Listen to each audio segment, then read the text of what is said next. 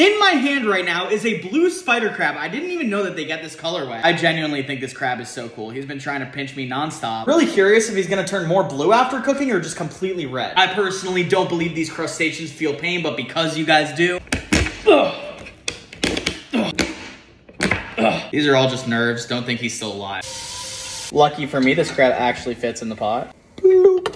Looks like I was way off on this thing maybe being blue when it was cooked. That is about as orange and red as it gets. Whenever you cook a crab, you need to put it in the freezer for 5 to 10 minutes so that the meat solidifies. I totally thought this was gonna be blue when I first cooked it.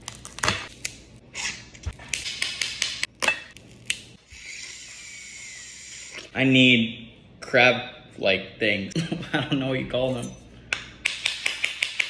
I don't know how to get the meat out of the legs, guys. This is a serious issue I'm facing. Sometimes it's all right in here. It's all there.